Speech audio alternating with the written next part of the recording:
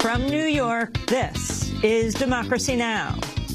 We want our children to live in America that isn't burdened by debt, that isn't weakened by inequality, that isn't threatened by the destructive power of a warming planet. Barack Obama has been re-elected 44th President of the United States. He returns to the White House with a sweep of the key battleground states, including Ohio, Florida, and Pennsylvania. Obama won 303 electoral votes to Mitt Romney's 235. I have just called President Obama to congratulate him on his victory. His supporters and his campaign also deserve congratulations. I wish all of them well. The Democrats also retain control of the Senate with several major victories, including Elizabeth Warren defeating incumbent Massachusetts Senator Scott Brown. This victory belongs to you. You did this. You did this. You did this. For every family that has been chipped and squeezed and hammered, we're going to fight for a level playing field, and we're going to put people back to work. Yeah. That's what we're going to do. Yes. And we look at ballot initiatives across the country, from legalizing marijuana to upholding same-sex marriage. All that and more coming up. Welcome to Democracy Now!, democracynow.org, The War and Peace Report. I'm Amy Goodman. President Obama has been re-elected to a second term with a resounding victory over Republican challenger Mitt Romney. Obama ended the night with at least 303 electoral votes, sweeping the critical battleground states of Ohio, Iowa, Wisconsin, Pennsylvania, Nevada, and Colorado. Obama's tally is expected to rise after results are certified in Florida, where he currently leads Romney by over 46,000 votes. In a victory speech from Chicago, Obama said he returns to the White House with renewed purpose. I return to the White House more determined and more inspired than ever about the work there is to do and the future that lies ahead. You elected us to focus on your jobs, not ours.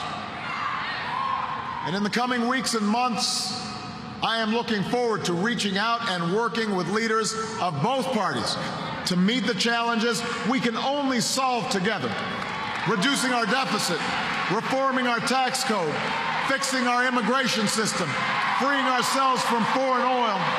We've got more work to do.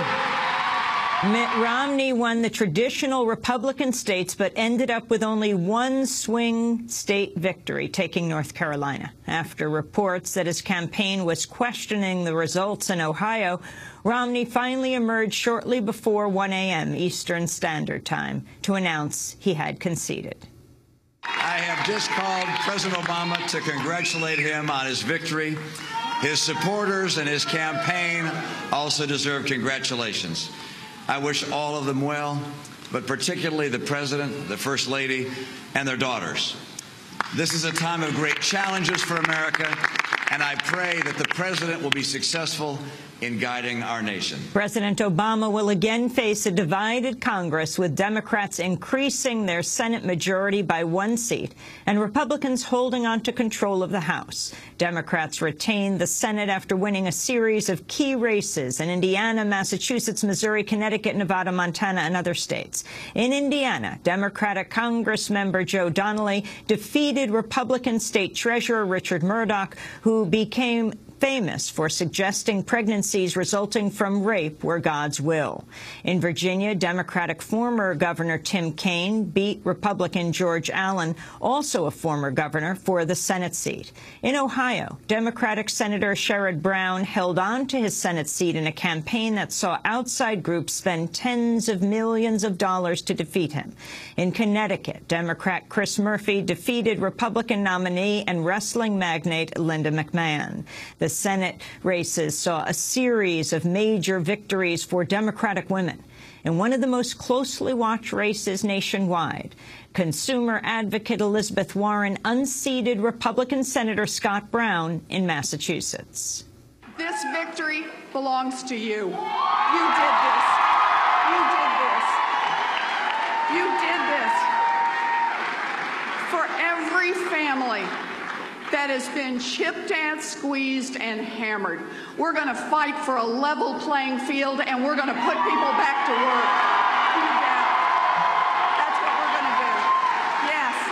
In Missouri, Democratic incumbent Senator Claire McCaskill held on to her seat, defeating Republican challenger Todd Akin. The race drew national attention after Congressmember Akin claimed women are able to suppress pregnancy in instances what he called legitimate rape. McCaskill celebrated with supporters shortly after Akin conceded. Well, things don't always turn out the way you think they're going to. I just called Claire McCaskill and gave her congratulations because the way the numbers are looking, we have lost this race. And they all said, it's over. It's done. It's too red. It's just too red. There is no way that Claire McCaskill can survive. Well, you know what happened? You proved them wrong. In Wisconsin, Democratic Congressmember Tammy Baldwin defeated Republican Tommy Thompson in the Wisconsin Senate race. Tammy Baldwin becomes the first United States openly gay senator. Election Day also saw voters decide on a series of landmark ballot initiatives to rewrite state laws. Advocates of marriage equality ended Tuesday with 4 out of 4 victories as voters legalized same-sex marriage in Maine and Maryland, upheld same-sex marriage in Washington state, and defeated a measure to ban same-sex marriage in Minnesota. In addition to same-sex marriage, Maryland voters also affirmed the DREAM Act, allowing undocumented immigrants to receive in-state tuition. In Florida, voters defeated a measure that called for amending the state constitution to restrict abortion rights and bar public funds from funding abortion. In California, voters defeated ballot measures to repeal the death penalty and another that would have required labeling of genetically modified foods. A separate measure to ease penalties for nonviolent offenses under California's 3 strikes law was approved. California voters also rejected a measure that would have curbed the political influence of unions. In Montana, voters overwhelmingly approved a measure that would limit corporate spending on elections, while Colorado voters also resoundingly approved a measure backing a constitutional amendment that would call for the same.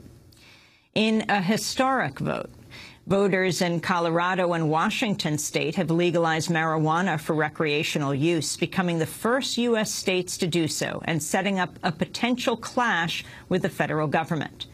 Tuesday's election saw reports of widespread voting issues ranging from voter machine malfunctions to epic lines to poll watcher challenges and confusion over voter ID laws that have been weakened or blocked. Florida voters waited up to 7 hours to cast their ballots.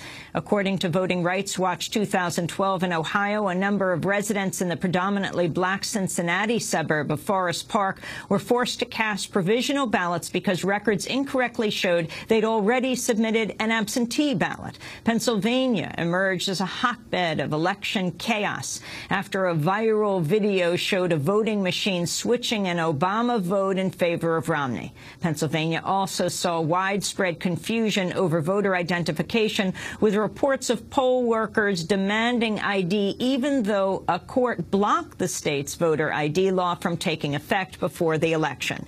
Voting rights advocates say they suspected an unreported purge of voters in major urban areas of Pennsylvania after reports dozens of voters were told they were not registered.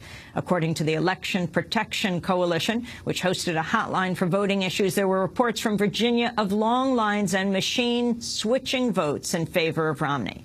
1 week after Superstorm Sandy, New Jersey saw its share of problems with reports of technical malfunctions, poll workers wrongly demanding ID from voters.